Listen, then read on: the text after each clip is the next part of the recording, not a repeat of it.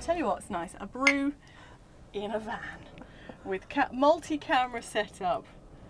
Bloody hell. Technologically incredible. Mate, I couldn't have said it better myself. So hi everyone, welcome to Colleagues Getting Coffee in Burt, Louvain. Ouais. Not du vin. Bouvin. I'm here with the incredible Louise Bowditch. Hello, hello. She's right here. And today we're talking about challenge. So tell us a little bit about challenge, because you've got an interesting story of finding a bit of challenge around like what you should do. So tell us a little bit about that first. Interesting, eclectic career. Mm-hmm. So taking sort of the personal element out of it, my biggest challenge has been finding something that I love to do, that I want to do, and that in the process helps other people. So I've kind of been on that journey for a while. I've been a photographer in the past, I've been a florist, loved it, great, really creative, enjoyed that element, but nothing really was satisfying, I suppose, a bigger purpose. And I still hadn't really found the thing that I really wanted to do. So I've been challenged multiple times over quite a long time. And I suppose what's got me through is tenacity. Yeah. So tenacity has helped me keep on going until I found something that I love. So what is the thing you love? It's hypnotherapy. Do do do do do do do. So off camera, peeps, you don't know this, but we've been having a right old chinwag about hypnotherapy, haven't we? We have. And actually one of your approaches, funnily enough, uses the term challenge again, is that you choose to challenge your clients on ways of thinking and where things come from. So tell us a little bit about that, because people might be like, hypnotherapy, schnitotherapy. Well, it's something that I've come to relatively, the whole hypnotherapy bag is something that I've come to relatively late in my career, but I'm so glad that I've got here. And I'm always learning. I learn so much from my clients. And as I'm learning, my confidence is growing. And because my confidence is growing in what I'm doing, I'm able to now change my approach to some things. And, you know, the more clients I work with, the more insight I get into, you know, what really works and what helps people, etc. So recently, I've started to challenge my clients because I'm feeling more confident in myself. Yeah. And I think that's the key. I feel confident in what I'm doing. Therefore, I'm able to ask those questions that might make my clients feel uncomfortable. And it's encouraging them and holding space for them so that they can feel those uncomfortable feelings and thoughts, but know that it's going to pass. And that the work that we're doing, you know, kind of, you have to go through the nitty gritty, the quagmire. You have to go through that kind of uncomfortable slog, kind of really feel it, discuss it, examine it, look at it from different angles, etc. And then you come out the other side and it has passed. And not only has it passed, it's really then changed what happens in the future, in your future, because you've been challenged. Because I can't remember, who is it who says the definition of insanity is doing the same thing time and time again and expecting a different outcome? Is it Einstein? Yeah, expecting a different result, for sure. So with that in mind, you know, I've started to challenge my clients and say, yeah, but has what you've been doing for a long time, because lots of people come to me and they've had these issues for a long time. It's not just something that's happened in the last, 3 weeks or 6 weeks. You know, they said, I've had this for as long as I can remember, or it's always been a challenge, or I've been struggling for, years and years. And so I then have decided that, I've got to make them realise that if they carry on their train of thought, their their sort of self-limiting beliefs, or their set patterns of behaviour, because of how the brain works, which is amazing. It's all kind of based in neuroscience, really. So I'm a clinical hypnotherapist, so I sort of talk about how the brain works. And because of how the brain works, in fact, challenging people in a secure, safe, compassionate way is a great way to get them to sort of, have a different perspective. I think challenge applies to everything though, doesn't it? Yeah. Because if we constantly think about things in our own way, I mean, I'm doing loads of work at the moment on a course in miracles, and it's actually kind of challenging me to think about how much meaning I give to everything. and how actually every single thing is from my own perspective. So, and we're all in that journey on our own. I mean, I remember doing a course years ago, and the lady in the room made us all imagine an elephant. And we, you know, I assumed everyone would just imagine the elephant I imagined. And then we opened our eyes and we talked about, and we had 15 different elephants. And I was like, my God, like everything is so from your point of view, that actually we should be challenged and prodded a little bit. Before we recorded, you said something about what if. Tell me a bit more about that. So the what if, again, it's something that I've learnt relatively recently.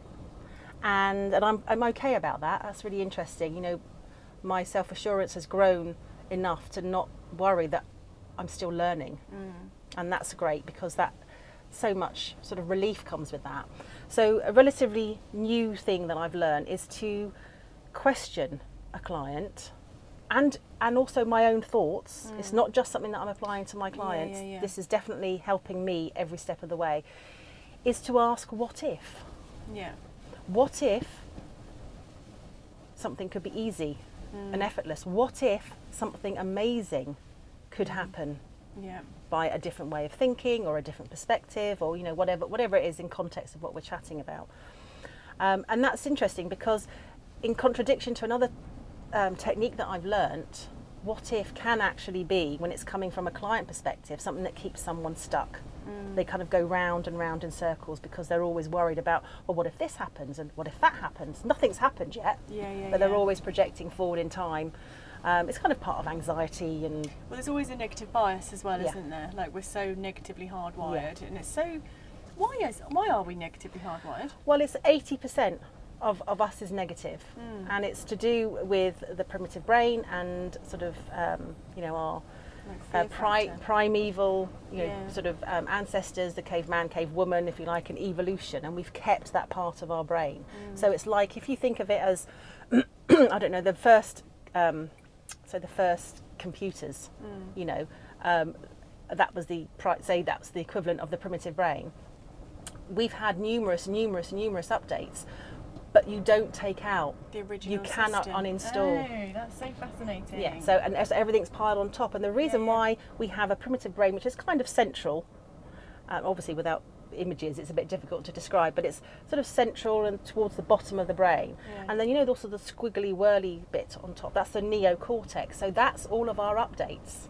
Oh, okay. So the reason why it's so crinkled and sort of that wiggly pattern and all over the folds of it and everything is so because we've grown so much, we've learnt so much, but we still have the original part of our primitive brain which we share with other animals, whereas this neocortex, that's the part that we don't share with other animals. That's the bit that allows us to learn to fly a plane, learn language, speak a foreign language, drive a car, that kind of thing. Just going to let the viewers know that we are in literally probably a yellow weather warning gale currently. So in case the cameras are rocking, which they are. I think we're rocking too. Oh my God. Just so you know, we're not about to take off. We are sturdy in a van, but yeah, FYI.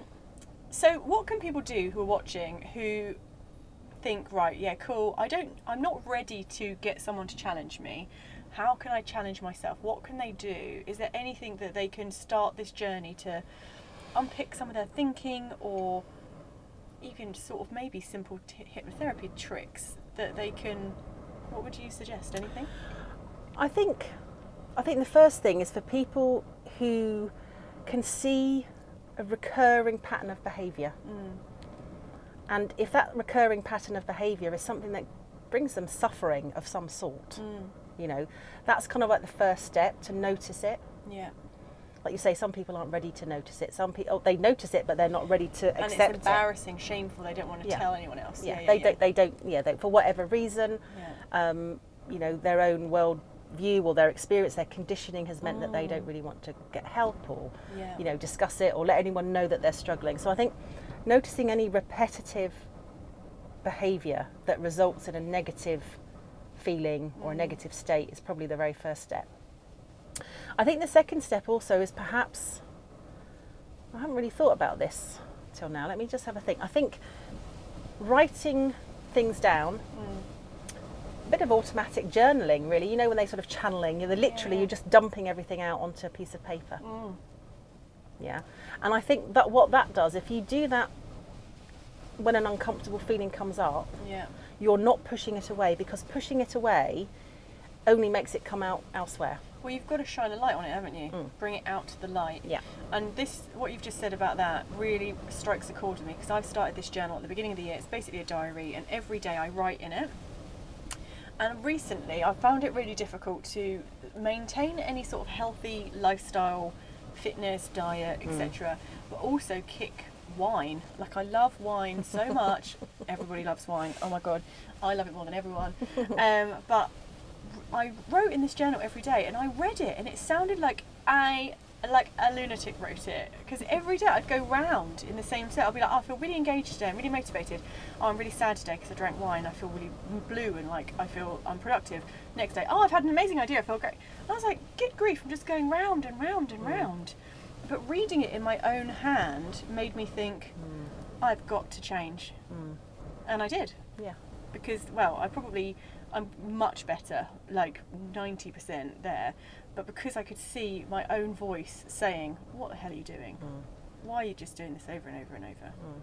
Well, because of how the brain works, we are wired, if you like, for repeating the same mistakes again and again. You know, lots of people might recognise, they say, I don't know, maybe they always get into relationships which result in them being with a certain kind of person that doesn't make them happy or fulfilled, doesn't bring them any joy. Maybe they always, I don't know, take the wrong kind of jobs, or, you know, there's so many different things that we can have in our lives which are, you know, just repetition. You know, it might not be exactly the same thing, but we're following a pattern. And the reason that happens is because the primitive brain is not creative in the same way that, you know, it can't think of any sort of innovative ideas and solutions. So what it does, it pattern matches and it repeats the same behaviour. And, you know, there's a very well-known term, I'm sure you may have heard of it yourself, and that is neurons that fire together, wire together. Okay. And basically it's based on something, a principle called Hebbian's law or Hebbian's principle. And what it sort of part of neuroscience is that when something happens and we have a reaction, you know, whether that's come a response from our sort of primitive mind or our sort of logical, rational thinking, it kind of forms a template very quickly. And then like grooves on a vinyl, someone said to me once, I think. And it's very difficult to scratch that and do a different... You have to sort of, I think, having some knowledge and understanding of why we then behave in a certain way. I mean, you can think of it as a template, as a matrix or whatever. You know, there's lots of different ways you can explain it. One way that I explained it, you know, I explain it to clients, is if it's like you have a beautiful field of long, tall grass, and it hasn't been trodden on. It's, you know, it's just grown, being left fallow for years, and all of a sudden you discover it and you walk across it once and you're taking in the surrounding, and it's really beautiful. And you look back, you get to the other side of the field and you look back and there's nothing. Not really anything to indicate that you've even been there. And you're like, oh my God, I love this, I'm going to come back tomorrow. So you come back the next day and you walk across exactly the same. You kind of from this tree to this tree, you walk across the path and you look back, sort of taking in the view, and you go, oh look, I think I can just about see where I've been.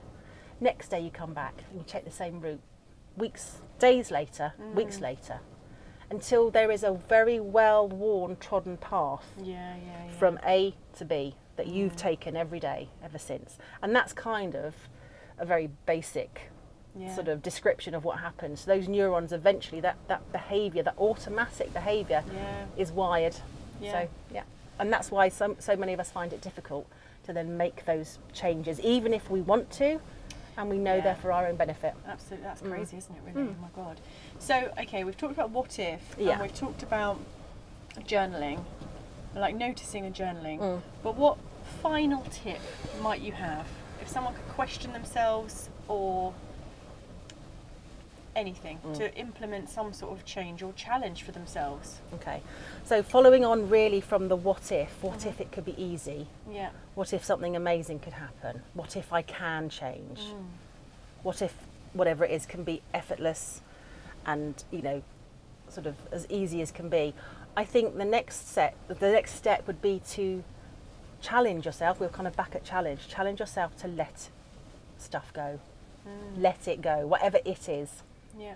And one of the biggest things actually about letting go is letting go of resistance.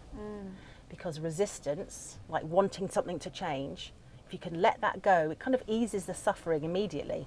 Yeah. Because otherwise we're always kind of like, you know, we're I don't know, butting up against something the whole time. It's like, I don't want it to be like this.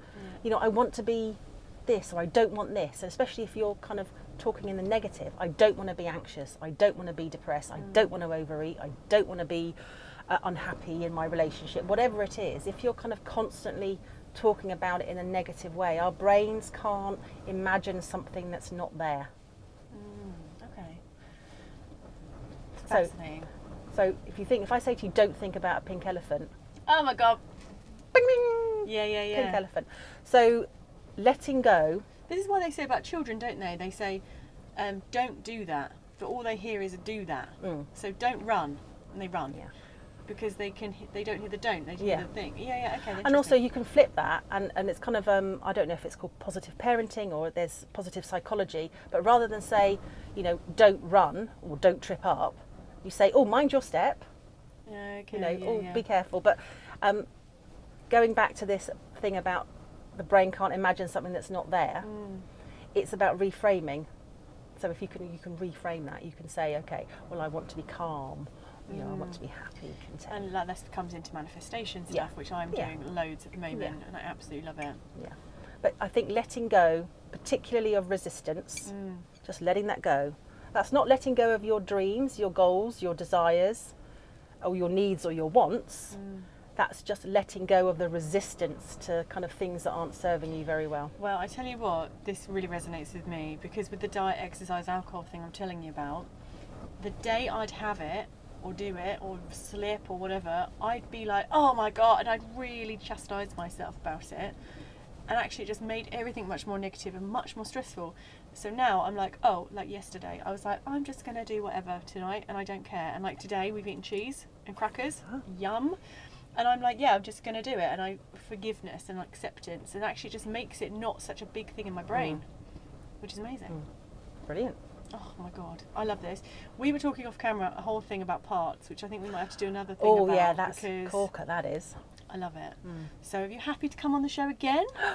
If you'll have me. I will. Yay. I do. Darling, cheers. Cheers. Chinny chin chin. And thanks for joining us. Hey, you're so cute, babe.